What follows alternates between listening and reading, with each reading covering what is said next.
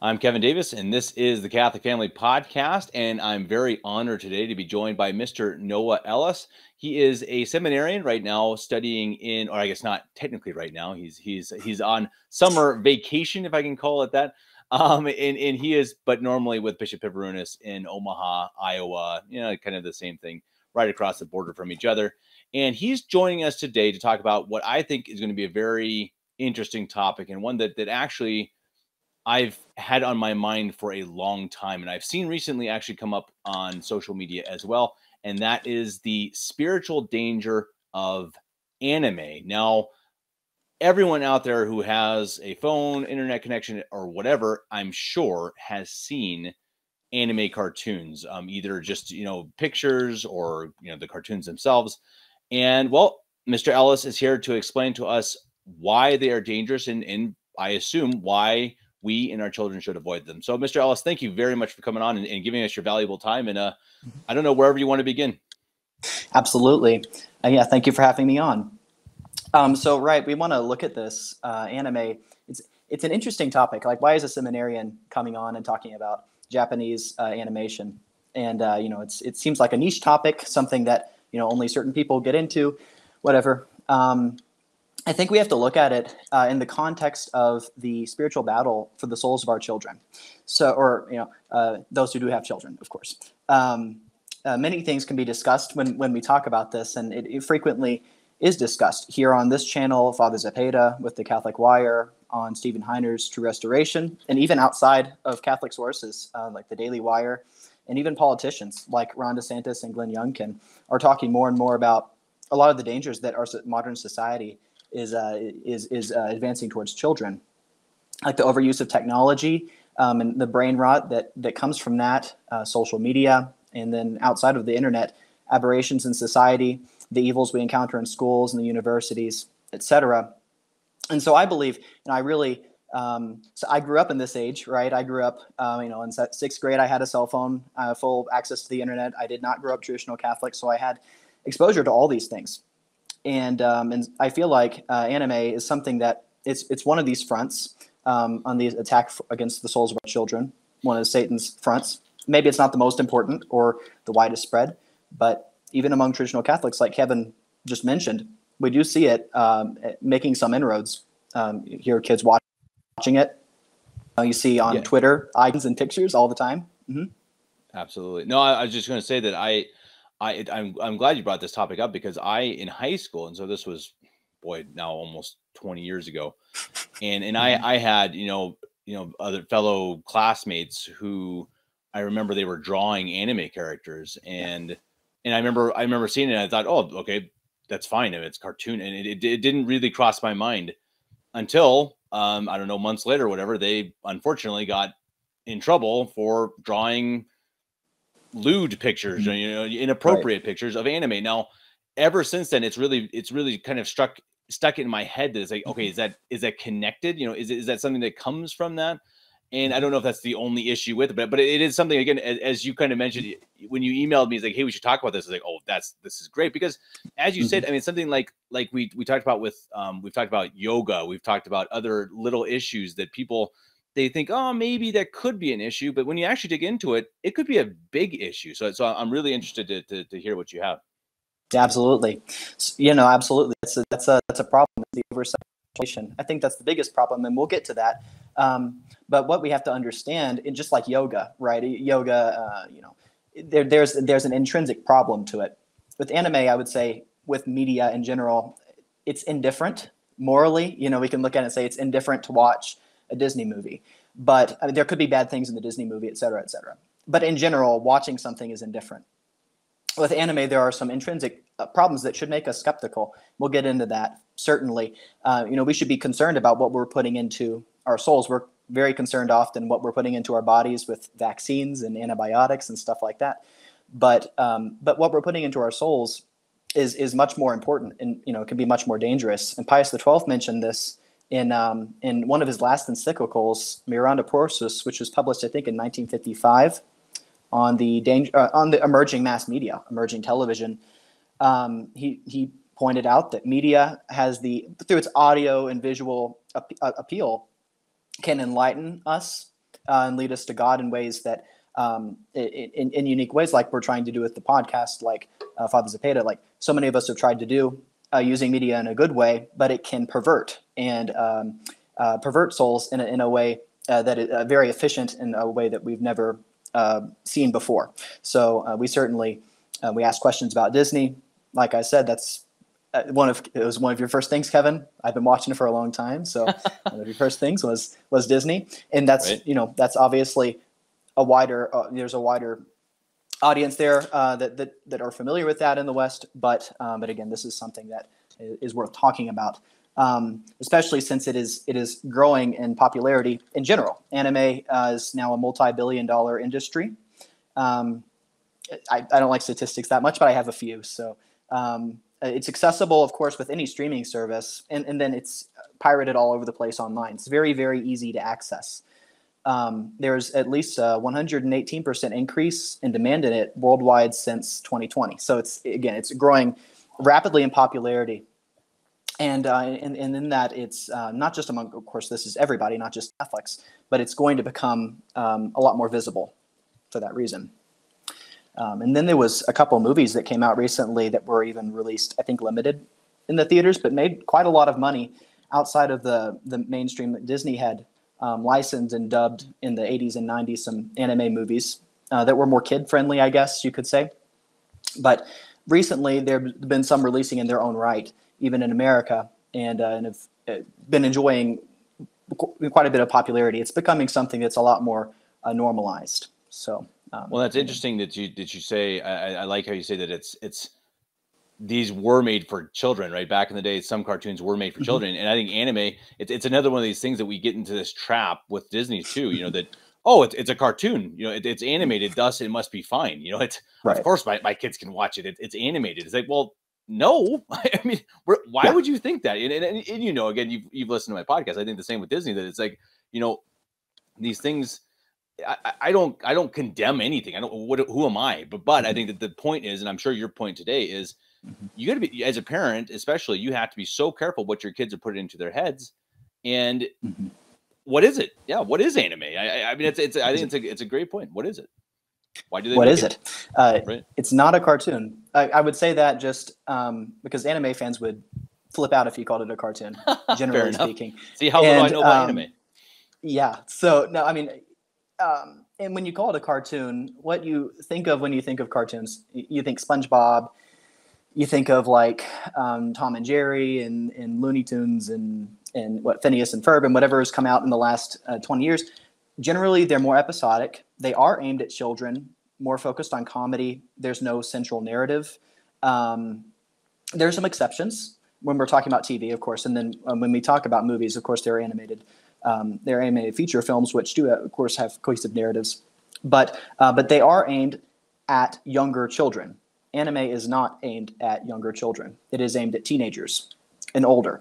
And some anime are aimed at specifically at adult audiences. And we have some of that, like late night cartoons like South Park and things like that in America. But anime, this is what it is. This is everything that's in here, and really the exception is those things that are aimed at children. That should be considered the exception. So we have to understand from the outset that anime is something a lot more adult in content than what we would consider with cartoons, and that's one of the problems with calling it a cartoon is potentially we are whitewashing it a little bit. We're watering down really the dangers that are here. This is why we're here. So, but yeah, what is anime? It's the Japanese animation. That's all that means, and it's a medium which uses 2D animation to tell stories. And it's just like film in that anime is not a genre. Anime has genres.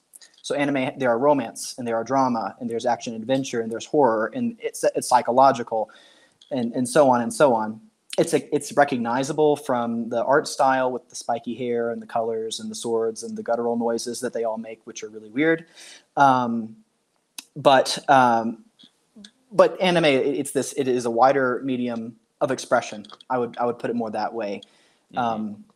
And it has a little bit of history in America. I mean, we had in the 60s, there was things like Astro Boy, which were released, but really anime picked up in the 80s and 90s with There were some movies released in the theater, like I mentioned, dubbed and licensed some movies. That's like called the Disney of Japan. And so they licensed Ghibli films that were released in America. I remember seeing some trailers for them. They were just like any other cartoon. I mean, you didn't really notice that they were anime, but that's what they were. And then in the 90s, you had actually something released on TV like Dragon Ball, Sailor Moon, Pokemon, of course, and Digimon. And so those things, and again, those are, some of them have more adult content in them, but generally aimed at children. And that gives, of course, the impression that anime is for kids, but it is not. And this is what people found out as the internet, as streaming, as cell phones became available, more and more anime became available. And we were able to see the bigger picture of it all, and something that I certainly had exposure to when I was in middle school. So that before I converted, and so hopefully we're going to be able to talk a little bit more about the dangers at play here. And is that something that in Japan, is that more clear that it's not meant for younger kids? It's more obvious there that they know, like everybody knows it's made more for teenagers, while in America, again, because we've grown up on Disney and whatnot, it's kind of this misconception. And I remember when I was growing up, I clearly remember Pokemon and whatnot, but my mom she would never let us have anything to do with it. And I'd have to ask her why. I mean, but maybe she obviously had some instinct or maybe research into, that there was obviously something wrong with it. I'll ask my mom after this. Maybe I'll post it in the comments. And Mom, if you're listening to this, why did you not let us have anything to do with Pokemon? Yeah, I'll be interested to see what she says. Maybe the evolution part of it could have something to do with it. But okay.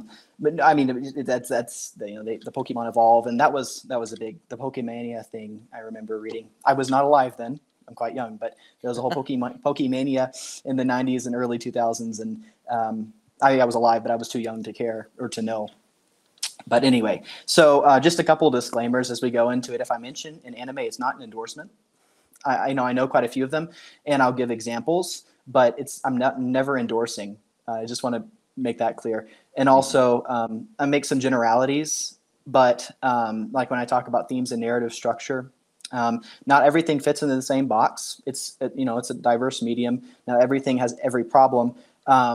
It just, if somebody watches anime and watches this and gets angry, like I watch this and it doesn't have that in it. Okay. I'm making generalities. I'm saying you most likely will find these things in there, and just understand it from that perspective, right? And then I'm not coming at this puritanically, not like you can't watch anything. I'm again a position of understanding. I was exposed to it at one time, and just. This is what you'll find. I want to give a Catholic perspective. There's not a lot of literature on this topic. If you looked it up, it's hard to find where to start. And then some things will be superficial. Some sources, superficial, not cover everything. I want to try to cover everything that I can to be as thorough as possible in discussing this topic. So. Well, and I would ask everyone too, before you get started, that everyone throw aside your emotions and your preconceived ideas, and remember. Please. Just because you like something, just because you're going to be upset over this, stop, really consider, stop for a second. Just because you like it doesn't mean it's good. It doesn't mean you're not attacking you. Right now, we want the best for you and for your children. It's, of course, what Mr. Ellis is here for. So just keep that in mind. Don't feel attacked. Don't feel like, hey, we're trying to shut down all of your fun. Just remember, this is trying to help save souls. That's truly what we're trying to do. So okay, let's get going. Let's hear what's wrong with anime. Yeah, let's talk about the foundation first, the cultural foundation of it all, because I think that gives us insight to why the other problems exist. Why does violence exist? Why does sexualization exist? Matt Walsh recently got in trouble because he was saying that it is demonic. People got very angry at him. He got news articles written about him, because he said, "I don't have any evidence. It's just a vibe." He was joking, of course. He's usually joking. He's very sarcastic, but he wouldn't have said it if it hadn't pushed him if it hadn't rubbed him in that way. And so, I'm not going to say anime is demonic, but I mean, why was he inclined to say that? So, anime is not Christian. We'll just put it out in the front. Anime is not Christian. It's not Catholic. It's not based on Catholic morality, Catholic dogma. It's from a society that's totally alien to Catholicism. Japan rejected Christianity. It rejected rejected the missionaries violently and martyrs in the 1500s and 1600s, and the Japanese, small amount of Japanese Catholics were forced to live underground without the sacraments for hundreds of years because Japan closed itself off until the United States opened it up again. That's not that everybody rejected Catholicism. Of course, it was the ruling class that did that. They didn't want their rule to be jeopardized by the new religion. But nevertheless, it stands the case that Japan does not have Catholic morality. It does not have an understanding of Catholic dogma or Catholic teachings or Christian teachings in any way. It's a pagan country. Most people in Japan call themselves Mushukuyo, which means, sorry about my pronunciation, of course, without religion. So these people, not atheists, it's not to be understood in that way, but more that they have a normal religiosity. They're not connected to any organized religion. The biggest religion of Japan is, of course, Shinto. It's a homegrown, the original religion of Japan. It's shamanistic in origin, just like the Native American religions. It's very it's similar to that kind of nature worship with some ancestor worship. And they all kind of will hold some of that or believe some of that. They'll go to shrines, they'll pray, they'll do the different traditions, but they're not concerned with actual association in that religion. And Buddhism is the second largest. It was the religion of Japan for a long time, and the two have merged over time. And as these religions form Japanese culture. When we talk about literature, when we talk about Western literature, and we want to understand, like what Tolkien said, that The Lord of the Rings is a fundamentally religious and Catholic work, and that shouldn't shock people. I mean, because Tolkien was a Catholic, and he has the heritage of a Catholic society, or England, Europe, a Catholic society, and England was Catholic at one time, of course. And so, maybe this was shocking to people living in the materialistic 20th century, but it shouldn't be. All good literature it exists in the culture which produced it.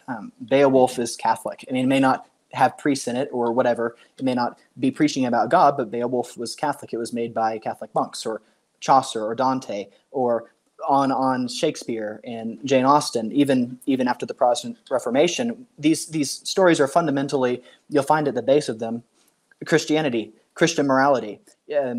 And then when you get to the 20th century, after the Protestant revolt, but especially once we get past the Enlightenment, we've knocked out that foundation, and the literature changes drastically. From any analysis, they have a different foundation.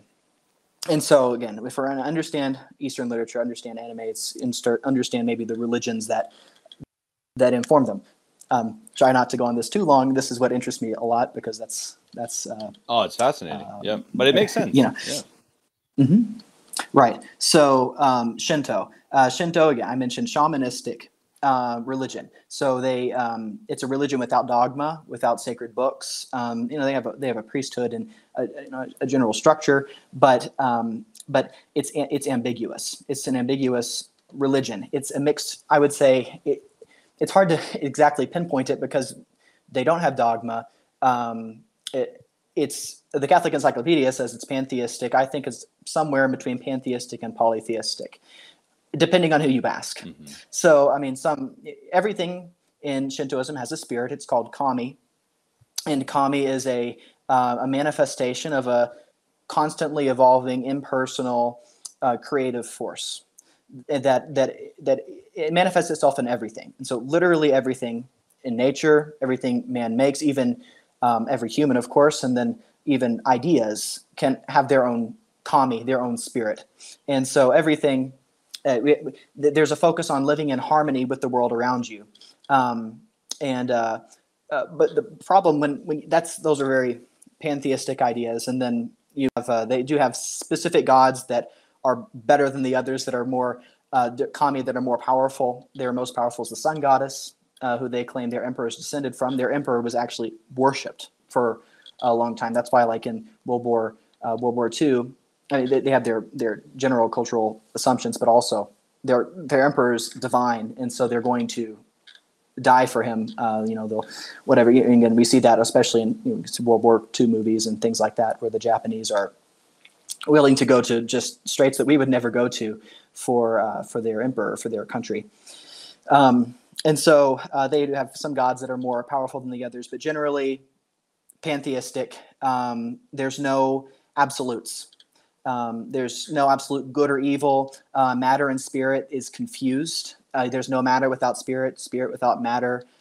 Think of like the yin and the yang. All the Eastern countries, as China and Korea and Japan, all had mutual influence on each other.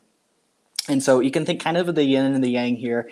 There's the darkness and the light and the darkness. Everything is in flux. Time and space is all intertwined. And there's no, of course, original sin. There's no redemption required for man, really. There's no reward or punishment after death. You just kind of become a commie somewhere, and you overwatch your family. You watch over your family. There's ultimately here.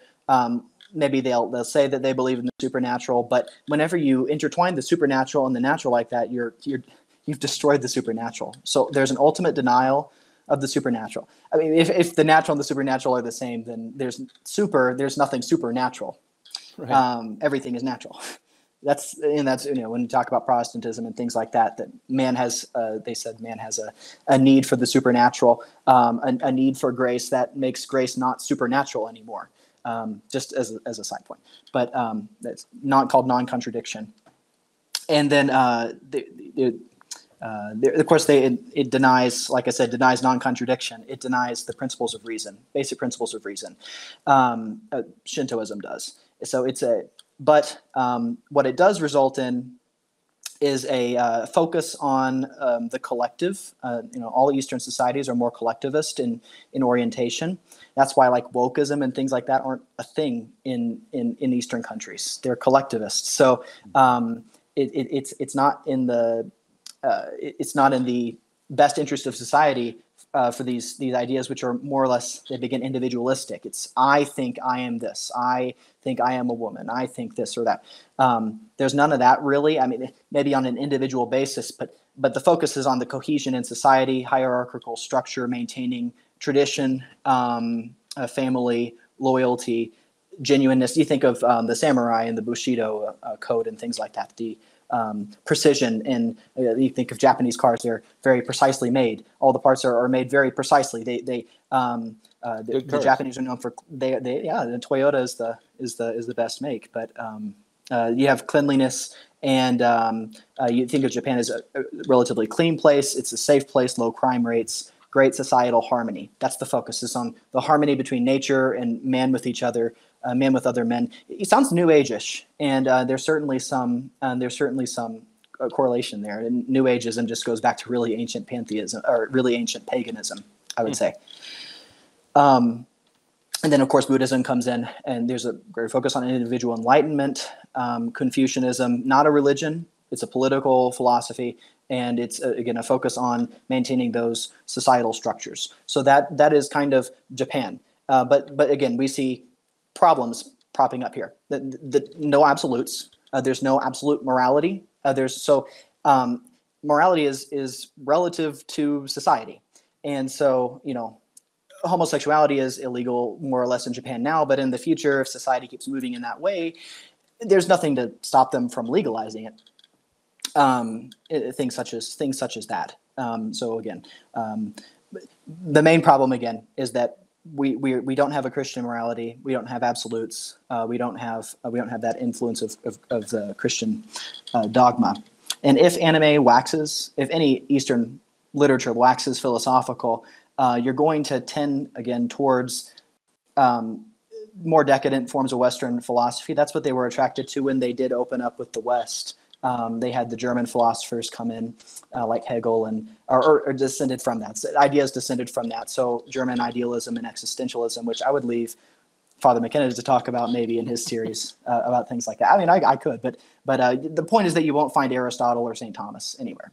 Right. You're going to find more because those things. It was politically kind of, but also that's what best jived with their preconceived notions. Was the more decadent forms of Western philosophy, going kind of off here, but this is the cultural background. Just trying to explain. This is, if you have good themes in anime, what people are going to say is that it taught me about family or friendship or loyalty, or it taught me about perseverance, or things like that. That all fits into our narrative here, this cultural foundation, and so, not that every anime is going to be Shintoist, and some will include Shintoism, but not all of them are going. It's not going to be a apologia for that. You're not, like, if you watch an anime, you're not necessarily cooperating in their religion or anything like that. I'm not saying that. I'm just saying that this is if we're going to understand the problems we're about to get into, this is a good foundation. And then there are things, like I said, the family, friendship, that's all good. And they keep some aspects of the natural law. Thanks be to God. By the grace of God, they did. Just like the Greeks had things to offer. They had some aspects of the natural law that they kept or figured out, which helped with the spread of Christianity. The Japanese have certain things that they certainly have kept from the natural law, and that's a good and laudable thing. That doesn't justify getting into anime necessarily, but just as a side, there could be some good things. That's naturally good things. I'm not denying that. And getting into more of the specific problems, this is going to be more of a sensitive nature. I'd say more like in Troibo, his interviews. You're not going to get super specific, but it is going to be a little more on the sensitive side. We'll talk about over-sexualization and things like that. So, and some violence. There's some really, really gross, gratuitous violence in anime, and we'll mention some of that just as a disclaimer there. So there was actually, I wrote in my last-minute preparation this morning, I saw where a famous anime director, not that I've seen nothing that he made, but he's supposedly famous. His name, I think, is Mamoru Oshii or something. And so he was saying that anime is being destroyed by eroticism and violence, and that it's being dominated by eroticism and violence. Interesting hearing that. I don't think that his thing really paragons of virtue, but I think that even he's admitting that this has become a problem. It's really, honestly, it's what makes money.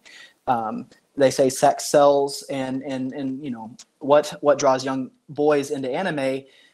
I think the visuals, they're exciting, the fight scenes, the swords, and they're fast paced, and there's fighting in every episode, and you're always on your toes. Not every anime, of course, it has to do with fighting, but many of them do. A lot of the ones that are specifically aimed at young boys do. So that's, you can certainly see the point there. But first, with over-sexualization, I want to set aside, there is anime pornography, and we're setting that aside. We're not talking about that. According to some anti-pornography groups, it is a serious issue. It's one of the most viewed types of pornography on the internet. We're going to talk more about what we can expect from what would be considered mainstream. But just as, again, an aside with the anime pornography, right before we leave that, when we talk about the mainstream shows, again, there's over-sexualization there, and it's a very slippery slope down into worse things.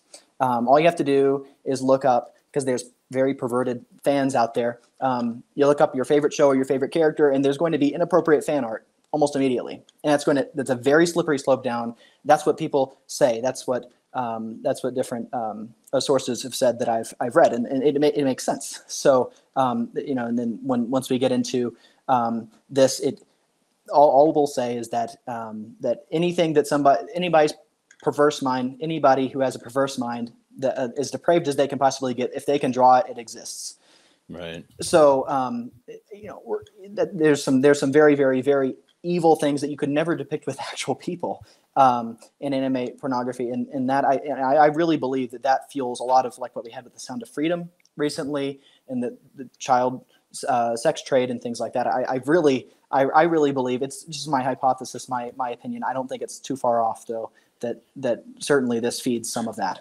Well, and I think it's something that real briefly, it's something that I noticed. I never actually did a show about it, but I did a little bit of research into Game of Thrones, and obviously I know it's not anime, it's not a cartoon, it's a little off topic, but I think it was kind of on that similar thread where it's like, okay, I think that you could see society starting to push a certain way, and it was kind of like this test. They test the waters. What can be allowed? What's allowed? What can we get away with? Can we do this? Can we do this? And I think Game of Thrones was a perfect example of anything really. I mean, really, you can do anything you want, and people are going to be okay with it as long as it's entertaining enough. And it's just the truth. And I think, as you say, I mean, when you consider that, how much more should we consider what we view? I mean, because as we know, as again with pornography or with Game of Thrones or whatever, people understand what is selling, and as you say, it's violence, it's sex, and if that's the case, they're going to produce that. And there you go. And so if that's what anime is doing, then stay away. Right. So, okay, that's all we'll say about that. Anime pornography, we'll set that aside. Talk more about the kind of some of the mainstream stuff that this is the stuff you'll find on Netflix, or there's an anime streaming service called Crunchyroll or Funimation or whatever else. This is the kind of stuff you'll find on those, as opposed to pornography sites. So first of all, coming into it, understanding that it's not going to meet standards of Christian modesty. Nothing will meet standards of Christian modesty. That doesn't justify watching it. That doesn't justify, just because I see worse things at Walmart doesn't mean you can watch whatever the heck you want, right? But I mean, it's still an occasion of sin, and it has to be weighed maturely. And I really don't think that 15 and 16-year-olds can weigh that danger maturely. That's going to should be up to the parents. And it really, even once you get a little bit older, even into your 20s, I really still think your judgment is maturing, and it's going to be really difficult for you to make a really unbiased decision about what you're watching. So there certainly is going to be a modesty. Even the kids stuff, I think even a Pokemon, there's some pretty serious immodesty in there, and this is something to consider. It's certainly something to consider. It's in all media, right? It's in all movies. It's that still doesn't justify watching it. Again, if it's an occasion of sin, we have to have. It's somewhat subjective what is immodest and what's not, based upon we have the objective standards of Christian modesty, right? But maybe when I was in middle school, I could watch things, and I would even think that the things are relatively modest in those shows. Now I go back and I understand it differently, just because that's what what was I experiencing every day in school. Maybe what I was watching was better than that. But that doesn't justify necessarily watching these things. And there's other things that are ubiquitous in all media that comes out these days. Characters being states of undress and whatever.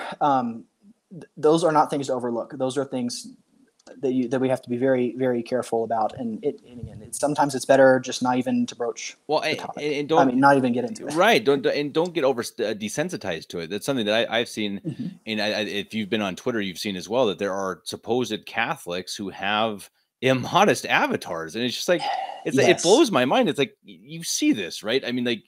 You're saying these Catholic things, and you have not just anime. It's not just an anime, but it's an actually immodest anime picture. Immodest. Yeah, exactly. And it's like, well, do you not see this? And I think you get this desensitized because maybe you did watch something like Game of Thrones. Hopefully not, but let's just say you did. And then so, yeah, a little bit of immodesty in this it's not a big deal. And I think it's way too easy to do. And again, it goes all the way down to Disney, where it's like, come on, there's no immodesty in these Disney movies. It's perfectly fine. Just okay, they have all sorts of other issues that they're bringing up, rebellion against parents, and whatever, other bad values, and it's just, you can't be too careful. Have you seen the Disney movies from the 90s though? Some of them. I'm just saying, there is some serious immodesty in some of those. Good point. Little Mermaid. Jeez, yeah, Little Mermaid, Hunchback of Notre Dame, which Catholics can't watch because that was on the index. Just as an aside. Just as an aside, that was on the index, and so, or they shouldn't. Maybe you could justify it somehow, but anyway, there's a modesty even in those, right? And so this is something that we do have to be careful about. We'll find that in anime. The anime are usually the characters are teenagers. Usually they're set in school, and the girls will be in mini skirts. That's generally just how that goes. So I mean that's just how that goes with anime. And so the main problem with anime then is anime is generally it's aimed at boys. There are some shows aimed at girls. There will be male immodesty in those, but female immodesty is the main problem with anime, and you see that in unrealistic bodily proportions. It's all over the place. If you see any anime picture, you'll understand what I mean. These unrealistic proportions that are hypersexualized, and there's no other intention for doing it other than hypersexualization, and that it's certainly that attraction. It's just something very evil, and then you see this also the sexualization of children. And this is maybe I hinted at that when we talked about anime pornography, but even in the mainstream, quote unquote mainstream things, you will find children that are sexualized, and maybe they'll say, oh, it's actually like an immortal goddess, and so she's actually 1,000 years old, and so it's not a child. It appears to be a child, and there's actually an entire subgenre of this in anime, a named subgenre, and why is it permitted? It's permitted because they can get away with it because it's art. That's my understanding. I mean, maybe I'm wrong, but I mean, that seems to be the case. Is you can justify it because it's art. It's not actual children. Maybe you can justify by saying that they're not actually children. But yeah, no. So that is a serious problem, and that is something that that is considered fairly common. All these things that I'm talking about, I don't recommend it, but if you go to a site that lists anime tropes, these things will be on there. So I mean, again, these things are not like fringy things. These things are fairly common and generally considered a problem. And so even anime fans will say like this is a problem, right? Honest ones. The unrealistic bodily proportions and with the children again. This also can give boys unrealistic expectations of women, and it objectifies women, and that's a buzzword. Objectifying women. I think, oh, you're a liberal. It's a problem to objectify women. That's what pornography does, and that's what anime very frequently. Sometimes they are strong. They are like, I say strong. They are well-written female characters. I'll admit that. There are, but very frequently the female characters exist only for this appeal, and more often than not, especially with shows aimed at younger teenage boys, the ones with action and adventure in them. A lot of those shows will have female characters in it, and this is why they're in it. So it's called fan service. There's a word for it. It's called fan service, and so it's just that to keep in mind. If your child's getting into anime, it's like, oh, it seems harmless. This stuff is in there. It is for sure. There's a very high propensity that it's going to be in there. It's more likely to be in there than it is not. Mm-hmm. And then just some other things. A very common trope is the harem. Is extremely common, where you have a main character who's in high school, generally set in high school. A character set in high school, and he's just got like 6 girls who are all vying for his attention. It's just totally unreal. This is not reality, but the characters those male characters are often very two-dimensional, so that you're able to live vicariously through that. That's the intention there. So that is like that's an entire kind of genre or a trope of shows that come out like that. And even when it's just a love triangle or just a romance, if it's an anime set in high school, these are high schoolers. As Catholics, we understand, as you discussed with Father McKenna last month or the month before. I mean, dating is an occasion of sin for Catholics, and so Catholics should not be watching shows where there's teenage dating. So in general, any kind of anime that is an anime with a high school romance should be off limits to Catholics. I mean, Catholics shouldn't really be watching that. That's going to be an occasion of sin, and potentially give unrealistic expectations when it comes to human relationships, and so it's something to really stay away from. Well, and as you say, I mean, when children or teenagers, as well, are watching things, they soak up everything they watch. I guess it's a little different when they're younger. They're soaking in everything they see. They're learning from. When they're teenagers, that they are kind of learning who they are and what they want to be and what they want to like. And so if you if into this very shapeable mind and moldable mind, you throw in this garbage, really is what it is, or Yeah. these bad ideas. I mean, these totally un-Catholic ideas. And it's, of course, we both would totally agree that that's Hollywood as well. I mean, that's not even a question, Yes. that the 99.9% of what comes out of Hollywood can be said pretty much the same thing we're saying here. That they have these tropes that are immoral and interesting for teenagers, and that's where they want to push you. And so the question is, why are they doing it? And I say, obviously, first of all, because it's interesting and it sells. It makes them money. But I think it's even I think it's even deeper. I think the devil's behind it. I really do. I'm not saying, Absolutely. again, as you said, I'm not saying it's satanic, but I think the devil has his fingers in really all media. Mhm. No, absolutely, absolutely. That's certainly the problem that we're looking at here. The minds of children are very moldable, and it's very dangerous to have put these ideas in there. So moving on, some other things that protagonists can be perverts. Very frequently are perverts, and it's for jokes. It's for fun. It's not like it's something they're overcoming. It's not like this vice is funny and it's played for laughs. That is why it's in there. I was reading recently because I liked Digimon when I was a kid, and I was reading about some of the latest stuff that has come out. Like, they finally kind of ended the narrative for the first Digimon series with the main characters. It has the main character. He's grown up. He's like in college now, but he has some bad magazines that his Digimon sees, and he has to like explain it away. It's for laughs. It's not for. It's not about character growth. He's not trying to overcome this vice. It's in there. Why? It's a vice. And is it mentioned again in the film? I don't think so. No, but you're supposed to like and relate with the main character who they're just not great people. Maybe, okay, they're flawed or whatever. But we should want to overcome those flaws. And so again, you see the Japanese, this is a more flippant thing to them. This isn't, in our Christianity, we see this, the sins against the 69th commandment. It's black and white. It's a mortal sin if you consent to it. But for the Japanese, it's a lot more flippant. 69th, it's a natural thing. It's a natural attraction, and the Japanese are obsessed kind of with, or in general, their culture. I don't know about every single one of them, but if it's natural, it's a kind of good,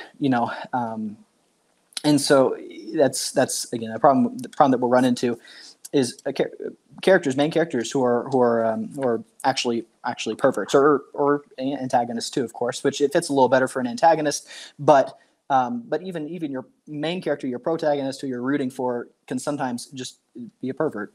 You have the frequent jokes and innuendo. Sometimes there'll be a specific over-sexualized female character who jokes are aimed at, like in every episode.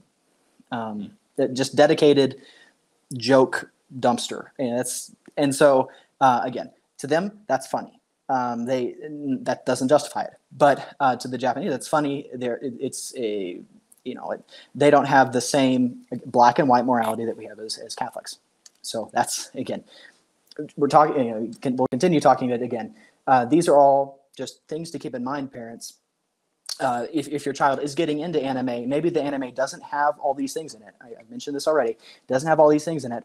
But if they really get into anime, if they decide that they want to watch more and more and more, they will eventually run into something that has these things in it. So the boundaries of modesty between the sexes are not respected, or even just between characters of the same sex. That just physical boundaries not respected. That goes with the modesty, but again, I mean, the unrealistic expectations can be given to teenagers from things like that. So homosexuality, you will find. Again, it's like Japan's not concerned with wokeness or things like that. They're not really pushing it as an ideology, but sometimes they will push it just as a joke.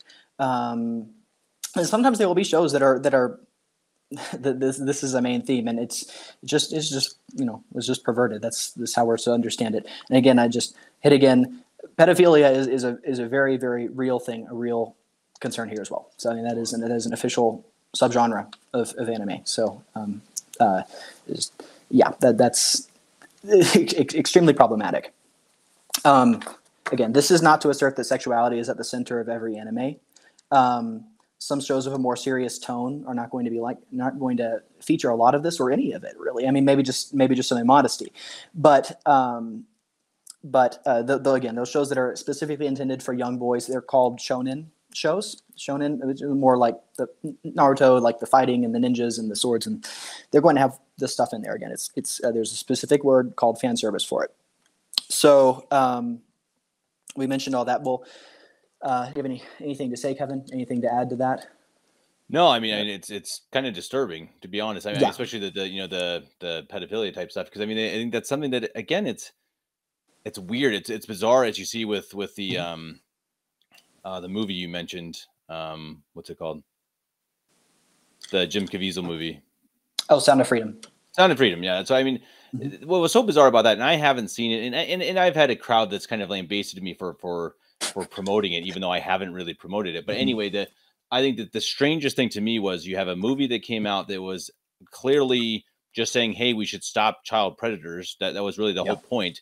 And the mass media came out like totally on fire against it, and it really had to, as like, okay, wait, what? I mean, like, how could it possibly be an issue? And so it's another thing. I mean, is that kind of normalized, and we've just kind of missed that in society? I mean, I certainly hope not, but it almost seems like it. Crazy. It's certainly moving in that way. I mean, that would seem to be the.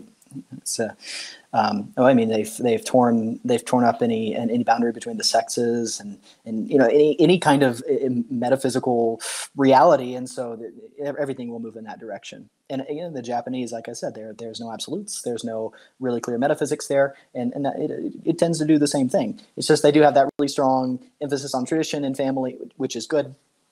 But that would seem to be the only really redeeming thing here for me, from my point of view. The next thing we'll mention is extreme violence. That's like, these are the two main things: is the sex and the violence. Not every anime is going to have violence in it, right? I mean, only ones that are action adventure are going to have that, or horror. And so you kind of have to seek them out. The most popular shows are going to be the ones aimed at young boys with sword fighting and things like that. And one reason I think why they appeal is that they do have more violence in them than most other things you would find in media in general. You think of Disney movies, there's really not a lot of fight scenes and things like that in there. You think no, they're usually not. Or the cartoons on TV, unless they're inspired by anime. There have been some that were inspired, like Avatar and things like that. Only the things inspired by anime are really going to have the saturation of violence and things like that. China and Russia realize this. So I was reading this morning that Russia and China have banned some anime from some very popular ones in their domains because of violence. And people don't like that, but it's like, well, Russia and China, they're communist and whatever. But they understand, like in Russia, they've just banned transgenderism. So there are things that they do understand, and they understand what goes into having a healthy society. They want to have a healthy and lasting society there. Maybe they don't have Catholicism. I'm saying Putin's not the savior of the West, and I'm not saying Xi Jinping is not a communist, but they do understand what it takes to have a cohesive, strong nation, and they want to get rid of anything that can corrode that. And they have, in fact, banned some anime for violence, not for sexual things, but for violence. Even something as popular as Naruto, which, I mean, I've never seen it. I don't think of it as having anything bad in it. I would have to research that, like in terms of sex, but in terms of, they just wanted to ban it for violence, I think, in Russia. They haven't done it yet, but they're thinking about it. So I'd say most anime, I mean, they're not going to be bloody dismemberment, things like that, but some do. Some are very, very, very gruesome. And I want to mention just a couple that are really popular, and these are the ones that were banned. I mean, banned in Russia and China. These actually feature cannibalism in them. So you talk about things normalizing things. Two of the most popular shows of the last decade were Attack on Titan and Tokyo Ghoul. That's what they were called. Attack on Titan is about it's post-apocalyptic. There's twists in the story, but at least it starts off this way. Post-apocalyptic. What appears to be the remnant of humanity is living inside 3 walls, There's like a citadel in the middle, and then 3 walls getting bigger as it goes out. Everybody's living in those walls. Outside the walls are these generally androgynous, not always, colossal humanoid things. And the only thing that they care to do is eat humans. And so the whole series starts with, they knock down the first wall, the Titans knock down the first wall, and the main character watches as his mom gets eaten, and it shows it in all its glory, and just the mother getting eaten by one of these creatures, one of these Titans. Later on, as the story goes on, they have to fight them and whatever, and there's some definitely anti-authority themes in the show as well. But they end up figuring out that there are some who Titans were humans at one time. They were like injected with the serum, and so it actually is cannibalism. They actually are eating other humans, and there are some humans who can turn into Titans, but the way you get that power is by eating the person who has that power. And so the main character actually ends up eating his own father. Turning into a Titan, eating his own father. So this is shocking. It should be shocking, right? But this is like probably the most popular show of the last decade in anime. The most popular one. There have been movies made for it, and it's on Netflix and everything. So very popular, very gruesome, very violent. Not for a Catholic. Tokyo Ghoul, very similar. Cannibalism. Basically, you're in Tokyo. There's you have human beings who are fighting these ghouls. Ghouls can only eat human flesh and drink coffee and water. So they get their sustenance from eating humans, and you can imagine how the story goes from there. The main character gets turned into a half ghoul, and so that creates a problem in his life where now he has to eat human flesh to survive. Very gross, very gruesome, very so yes, China and Russia banned those things, and they should, and we should ban those things in America. Absolutely. Anything that has violence to that degree, blood and guts and gore and torture and just terrible things, should be banned in America. There are some, and then getting past just the gory, gruesome violence, there are some shows which are just way too dark. One of the most popular shows from, this is actually 2 decades ago, the 2000s, was Death Note. And it actually even received an American adaptation where they changed the names of the characters and like some of their traits and stuff to make it more westernized. So this was, again, extremely, extremely, extremely popular. If somebody gets into anime, they will watch these. These are the things that people who get into anime watch. These are like the first ones that they watch. This is the first ones I watched. Death Note, you have the main character. He's like the super genius, and there's these death gods, demons, and he drops like a notebook. The demon drops a notebook to this guy, and his whole purpose in doing this notebook, if you write somebody's name in it, they die. And so he drops it. This demon drops the notebook down, and he's just seeking to have some fun. Like, he just wants to mess things up and have people die and just make things interesting because he's getting bored in the demon realm. And so the main character gets this. He convinces himself basically that he's God, that he's ruler of life and death, and becomes kind of a detective cat and mouse show. Then in the middle of the way, there's a time skip, and actually after the time skip, he has basically he's worshipped. There's actually a cult. He's God now, and so this character will uses people. And this is the main character of the show. He uses people. He'll kill people when they're no longer useful to him. These are extremely, extremely evil and dark things. And there were actually kids who, this is also banned in Russia because there was a girl who committed suicide. It was connected with this, but there were scares in schools, even in elementary school. An elementary school kid watching this, where they would have deaths, and they would write their enemies in there, and those things would make the news a while back. It's just like like kids having a hit list or something. Well, I went to public school, so maybe familiar to traditional Catholics. Well, I was homeschooled. So I mean, I probably did have a hit list, but it was pretty short. Oh, sorry about that, guys. As everybody knows here at Catholic Family Podcast, it's very common to have connection issues. Sorry about that.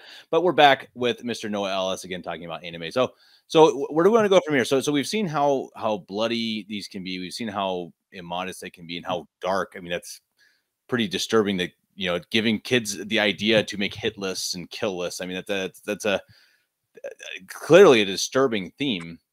Is there more than this? I mean, to me, it's one of these things. It's kind of like when I did the show about yoga. Is like after the first half hour or so is like, okay, why does anybody do this? And that's what's striking me now. It's like, I mean, if people hear this, I hope people are pretty convinced that we're not saying we're not authorities here. We're not saying you have to stop watching. You said that several times, but boy, oh boy, oh boy, you better be careful especially what your kids are watching. Crazy. Yeah, right. And somebody might object like, oh, not everything's like Death Note, but Death Note is one of the most popular ones, and that's why I'm mentioning it. That's why it deserves a mention, right? It's one of the most popular shows, and maybe not everything is as dark as that, or as perhaps as bad an influence on children.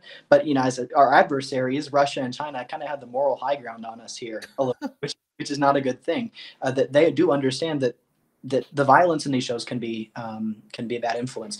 I think though that something that if you were to read articles on anime online, something that would not be covered is how it distorts Christianity. That this is kind of the next thing, and this is where, like, okay, with immodesty sometimes a little bit could be justified based on the situation. If it's not an occasion of sin, it has to not be an occasion of sin. Violence, you can watch some violence and it not affect you. But when the faith is distorted, when there are false ideas about Catholicism and the church put forward in a show, you absolutely cannot watch that. You can have absolutely nothing to do with that as a Catholic. There's no justification. And this is something that happens fairly frequently. And so that's why it's something I want to mention here. Because, again, Japan never was a Christian, never was Catholic, but it is the symbols of Christianity is interesting. They are interesting, not is. They are interesting to the Japanese. And it's exotic to the just like anime is exotic to us, Christianity is exotic to them. And so they like to include symbolism and themes, and even pull the church into some of their content. And it's never done correctly, ever, because they don't understand. And so let me see here. So the church, if the church is in the show, it will be depicted as a large kind of despotic organization that doesn't really have a focus on preserving the faith and things like that. It's going to be a large despotic organization that fights demons, generally speaking. That's what they're going to depict the church as. And it's going to have like a secret exorcist corps in the Vatican, and the Vatican controls, but they'll depict the church using bad means. For example, in one show, they have, it's called The Blue Exorcist, and it follows a main character who is the son of Satan and a human woman. And he works for the church, basically, as an exorcist. Or you have other shows like Hellsing. I've never seen that, but I know of it. And that's like a vampire is a demon hunter for the Anglican Church. I mean, so they'll have the church using means that obviously the church couldn't use. This is totally distorted anyway. I mean, Satan can't have a child with a human woman. That's impossible. But these are things that the Japanese will include in some of their content. That's kind of how they see the church. I remember one show even that God dies in that show. Like they killed God in that show. It's just terrible. That's just terrible. And sometimes those things will be included. They'll have the clergy and religious. They'll depict them in sexualized ways, or sometimes they'll have a priest who's an antagonist or a pervert, or depicting the clergy in bad ways. In one show is called Fate Zero. It's a whole series. Fate something they're all called Fate something. The main character, one of the main characters, is actually supposed to be descended from some of the hidden Christians, some of the ones who lived without the sacraments, but then now they're into magic and magic circles and summoning spirits from the past and making them fight each other.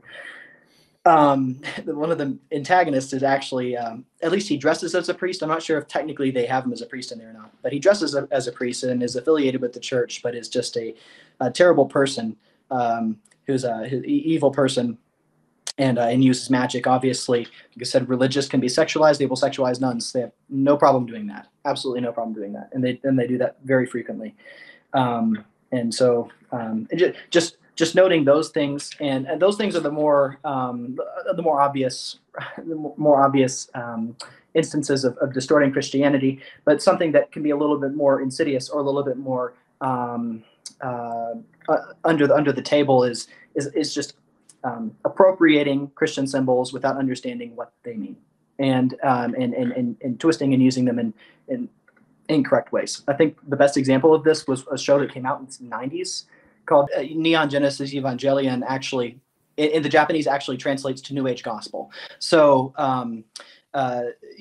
the directors actually said like they are not Christians, but they thought the symbols were cool, and like us. So there are other shows that will do similar things.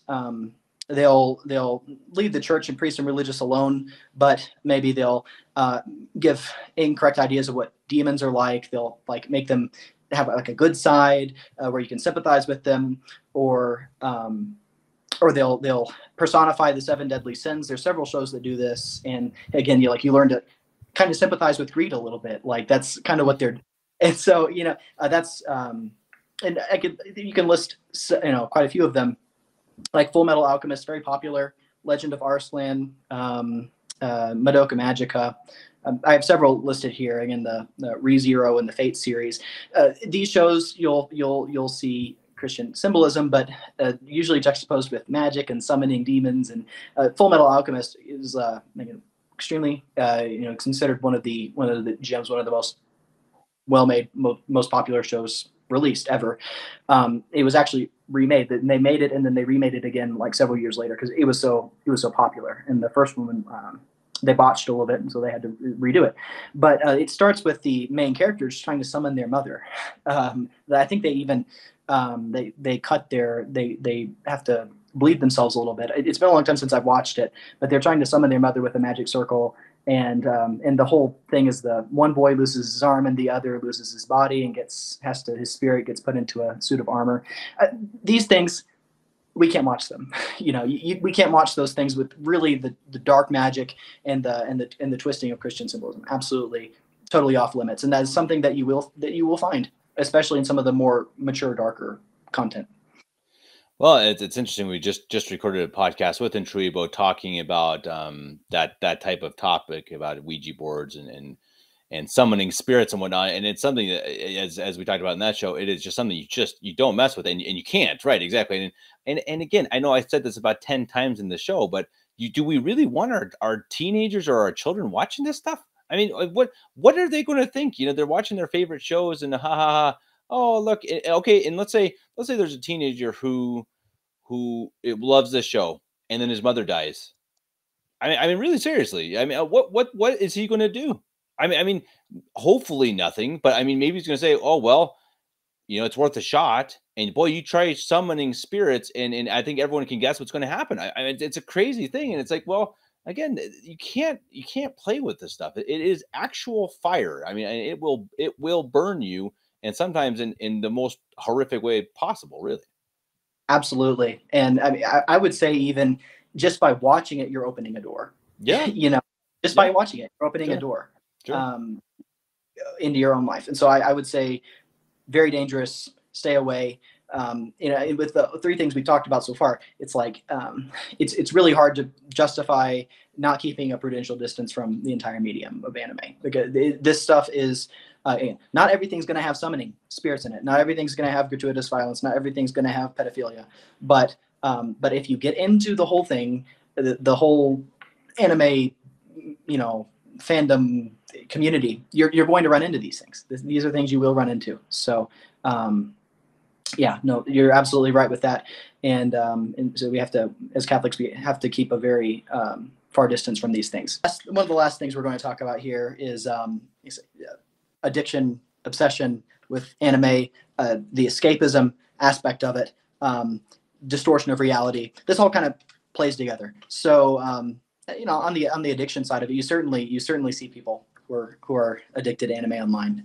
They're very, very common, and they'll usually have YouTube channels, and it's really sad to watch these adult men sitting and watching every episode of every anime that comes out every season, because it's seasonal, just like shows on television. I'm assuming this is how they are: the spring and summer, fall, winter. And so these men will actually sit and like 20 shows will come out each season, and they'll watch every episode and review them like every day they'll have a new video. That's really sad. That's immensely sad. But it's just as with any addiction, what you've done is you've rewired your brain, and now you get the dopamine whenever you watch it, and there are things in it that will addict you. The violence and then the sexuality can certainly addict you very quickly. So that's certainly something to be concerned about. Something that anime does very well, because it is animated, because the audio can be created alongside with the visuals, is the world building aspect of it. And most anime will have a fandom very similar to kind of have the Lord of the Rings people or the Star Wars people, where they'll have all kinds of different theories about the universe, and generally there's good internal cohesion. If it doesn't have the good internal cohesion in the story, it's not going to be successful. So they usually have this, and so it has a really good, it has a propensity towards world building, and that leads to escapism. I lost you when you said this is a form of escapism. Right. Anime is certainly a form of escapism. People have all kinds of things they want to escape from, and you can escape into these different worlds, and so there's certainly that appeal there. Also, as an aside note, Russia has also banned some shows that they're called isekai shows. Basically, that means that it's where the main character gets transported into another world and has to live a different life.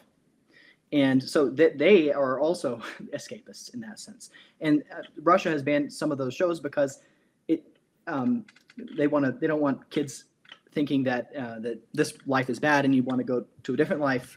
They don't want kids thinking that, I wish I was in a different life where I could be just totally immoral and like have all kinds of different vices like these characters have. And so Russia has banned a couple of those as well. Escapism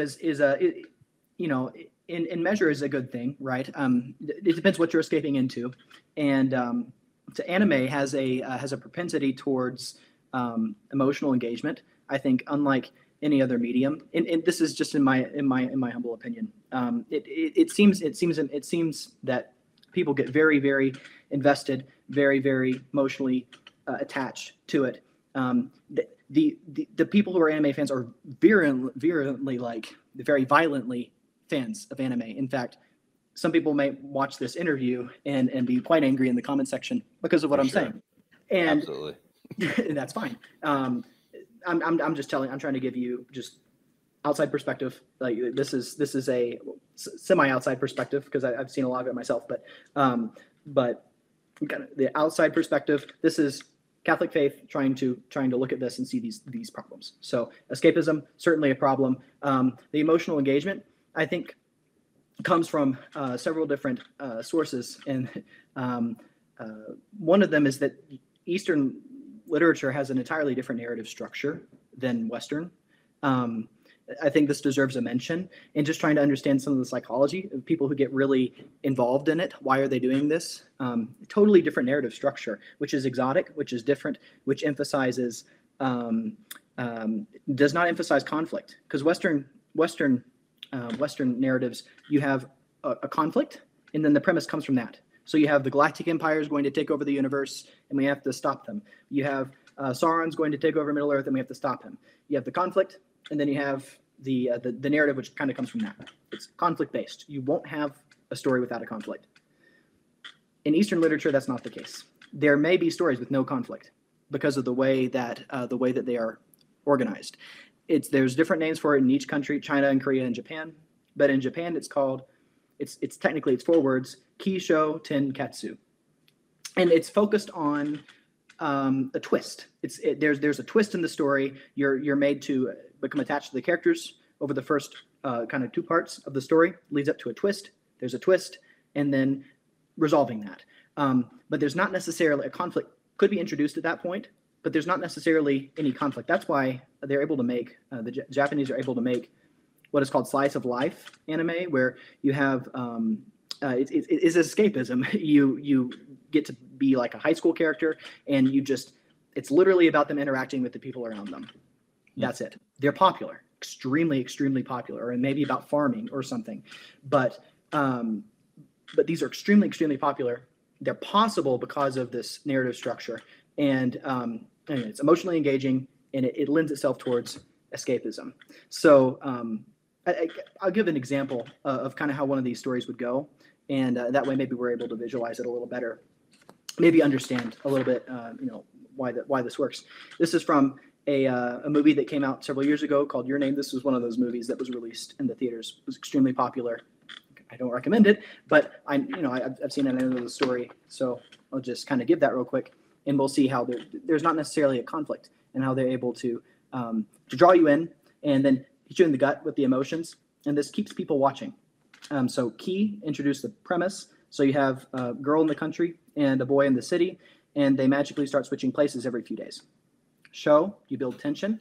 They try not to ruin each other's lives, and they try to work together to get through what's happening. Eventually the switching stops, and the boy goes to try to find the girl. 10, the twist. In the middle of the story, the girl has actually been dead 3 years. The town was destroyed by a comet.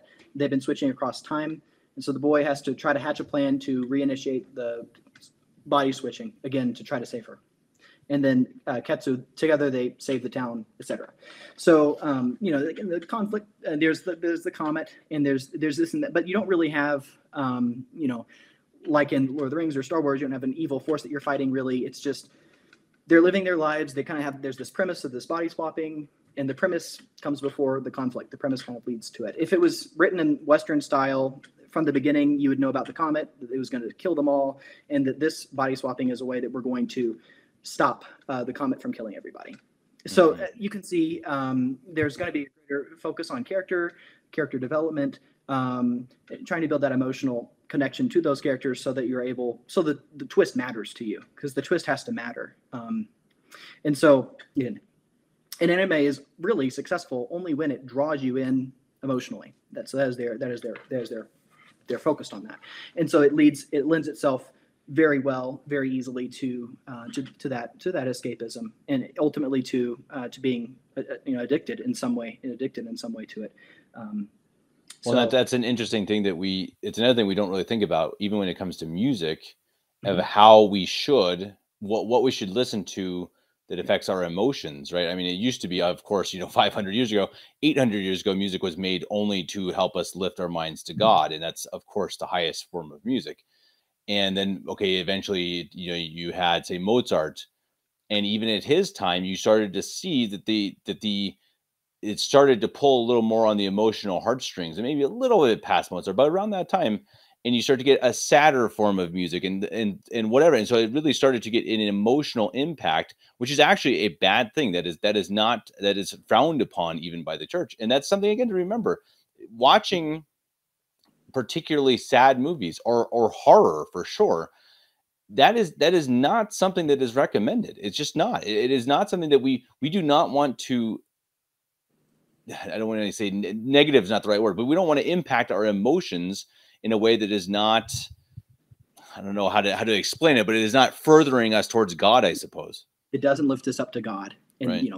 Ultimately, my conclusion here is going to be: if it doesn't lift you up to God, why are we wasting our time? Today is the feast of St. Alphonsus Liguori. He didn't waste a moment of it. He made a vow not to waste time, and we should keep that in mind. Even when we're recreating, we're with this escapism. Maybe you have an anime that you don't have. There's nothing bad in it. Okay, but if you're watching an episode every day, you're wasting that time. You're getting involved in a world that doesn't exist, and so it's not necessarily, especially if it's not lifting your mind up to God. At least like with Lord of the Rings or something. There's those Catholic themes and things like that you can discuss, and there's these philosophical ideas that you can discuss. With the anime, it's again, if it waxes philosophical, it's existentialist. It's focused on experience. That's what existentialism is focused on: experience. Modernism actually is this same idea. It's we're focusing on experience. We're focusing on encounter and interaction and connection with each other. And that's not a good thing. I actually censored this movie, Your Name, and I had one of my brother seminarian, Anthony Alley, watch it. I cut out the bad parts, and I was curious, is he was somebody who had never seen anime, how somebody would react to it. And exactly what he came out saying was, okay, this was it was emotionally manipulative, basically. It was emotionally manipulative, well made, pretty good sound direction, overall well made, but he came out emotionally manipulated. It just served to stir up emotion, and that was kind of his takeaway from it. It's interesting, and I think that anime in general does that. It just stirs up. It makes you relate to it because everybody has lost someone or fell in love with someone, and so when these characters do that, you can relate to them. You can kind of live vicariously through them. It's tapping into that emotion, and that's why I think this film, Your Name, was so popular, because people were going and watching it like a dozen times in the theater. Crazy stuff, because you've seen it once, you already know what happens. But right. But the whole idea at the beginning, they lose their memories of each other, and so the movie begins and ends with these characters longing for something. I don't know what I'm longing for, because the beginning and the end are in the same. They're both time skip ahead from what happens in the most of the film, and so they're longing for something, and so it's really what the film is doing. It's just tapping into. We all have a sense of longing. It's for God ultimately, but they don't understand that in Japan, and so it's longing for another person, longing for a significant other, and so the whole film is just kind of playing on that emotion. That's what it's doing ultimately, and I think that's often what anime does. That's worth mentioning. That's not a good thing, right? Maybe it made you cry. People are coming out. I've analyzed this film quite a bit, and people say, "Oh, it changed my life." How did it change your life? There's nothing in there that should change your life. It's just tapping into your emotional baggage, and that's not a good thing. So again, that's kind of escapism, not a good thing. Something that not for Catholics, not for at least when we're talking about just tapping into our emotions and giving that. That escape like that. We should want to escape into, towards God, not something that could potentially take us away from Him. No, yeah, I agree. I think it is, again, it's just something. Take it seriously. I mean, as I'm sure we're going to wrap this up, I think that would be my words, is that you everything that you, especially with your children, don't trust anything. Don't trust anything. So I mean, if you really think, okay, I really want my kids to watch anime, okay, fine, but then you have to watch every single episode first. You have to. It is actually your job as a parent. You can't half do your job. Our job as a parent is to protect their souls, and that starts from literally day one. And everything you do, your children see, and everything they watch goes towards where their soul is going to end up. And that is our responsibility as parents. We cannot take that for granted. We have to watch anything they watch. We have to watch it first. That's the basic, very basic ground floor. And that's just saying, even if you have to have them watch anime, you got to watch it first. Yes. And that's a must. It just has to be. Yes, it absolutely is. So that is kind of the verdict there. One last point here with piracy, something that traditional Catholics don't understand. Lay out this moral principle for you. With anime, piracy very common. You just go online and watch for free anything you want on these third-party pirate websites, or from torrents, download torrents. I did plenty of that. I didn't understand it was necessarily wrong at the time. But when you do understand it's wrong, you'd be bound to restitution for that, because you're taking something that these people rightfully have a title to receiving support from this content. Actually, being an animator in Japan is a terrible job, and they drop dead all the time from overwork. They don't get it paid enough. They work too hard, and they die. And so, whenever you're using, if you're going to watch it, you watch it legally on streaming websites. If it's not offered, that's too bad. But you can't pirate things. That's some people will say copyrights don't exist. They'll quote some obscure moral theologian, and the issue is, if you check your major moral theology manuals, I'm talking like McHugh and Callan, or Davis, or Joan Adelman, or Yona Adelman, if you want to pronounce it correctly, you'll understand copyright does exist, at least within, we are bound to observe it, at least for like the first edition or something, as long as it's needed for the support of that individual. They do have a right to their work, and even if we're not sinning against justice and we're not bound to restitution, that's giving back what we've basically taken. If we're not bound to restitution, at least in charity, we're bound to give them support. So piracy is something very common among anime watchers. It's not right. It's not right, and it's not right also for books. Even if you download, there's some websites where people go and they scan new books, new theology books or whatever, and they'll put them online for a PDF. You're not entitled to that. That's you have to pay. You have to pay them if it's still under copyright. That's okay. I mean, maybe some would disagree with me on that, but in general, I mean, if you read the moral theologians, this is more or less what it's saying. And just ask yourself, why am I doing this? Am I doing this to avoid pain? Am I doing this to avoid pain when I know I should be, just because I don't want to? If the answer is yes, you should not do it. So just as a last note, this is kind of tangential, but piracy, big problem with anime watchers, and in general, we should respect copyrights, and we should give support to people where it's due. Because you think of all the money, like so many people watch these anime illegally online, and how much money is being taken away from these people who spend a lot of time, a lot of effort, and because these are hand drawn, this isn't computer generated generally. This is hand drawn every frame. That's why some of it looks derpy sometimes, like stupid, but or like they cut corners. But in general, I mean, they're drawing every single frame, and so we should, if you're going to watch it, give them support rightfully. Don't steal.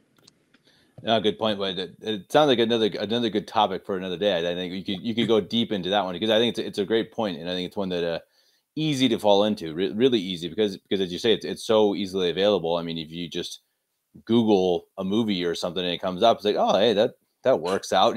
That's nice. Yeah, don't steal it. I've heard the same for music artists. They all have to stay on tour even until they're like 80 years old, because all of their recorded music has been stolen pretty much, and there's almost nothing they can do about it at this point. And that is a bad thing. And it's not like I appreciate most of these industries or anime or whatever, but it is, you still have to pay fairly to the creators. I think that's a good point. Good topic. We're gonna have you on again to talk about that. I think that's a really interesting one that I think you could go down even further. But no, I think for me it's been really fascinating and honestly a little disturbing. And I think that I'm sure we're gonna have comments that, yeah, well, look at Hollywood. Yeah, okay. Yeah. Look at Hollywood. I mean, it's not like we're saying, anime is the only evil that's being produced, or the only, possible potential danger. I'm not saying it's evil necessarily, but I mean, of course it is Hollywood too. I mean, look at how often I bring up Disney. The point is, as Mr. Ellis says, it is something that is it's becoming more and more popular. And so we have to be more and more aware that we have to be careful with it, and to know just what it is. And the stupid saying that says knowledge is power. Well, at least sometimes it is. I mean, to know, don't be ignorant, especially as parents. Don't be ignorant. Really look into these things, and don't be emotionally attached, even though it sounds like that might be a problem with this crowd. But hey, if you want to save your soul, don't be emotionally attached to anything but God, right? I mean, God says that, leave your father and your mother, right? I mean, and that's, don't be attached to anything but God. That's right. Simple as that. Mr. Noah Ellis, I really appreciate it. Thank you so much for coming on. And again, hopefully sometime, maybe with a slightly better internet connection, we'll have you on again to talk. Maybe we'll talk about philosophy or copyright laws. I would really appreciate it. It's been really fascinating. It's been fun. We hope that everyone else has learned something, if not enjoyed it necessarily. It's not necessarily an enjoyable show, but we hope you've learned something. And please, if you did, share it with someone who watches a lot of anime, especially someone who might be addicted to it, someone who might have a problem with it, young children who are watching it. This is really important stuff. We have the responsibility, not just as parents, but also for the future generations, to help the younger children, the next generations, to know what is right and what is wrong, Now, we also have to be careful with that, but that's exactly why we have someone who's actually looked into it and can tell us what, what it actually brings. So please like, share, comment, subscribe, all of that stuff. Mr. Noah Ellis, until next time, God bless you. Thank you.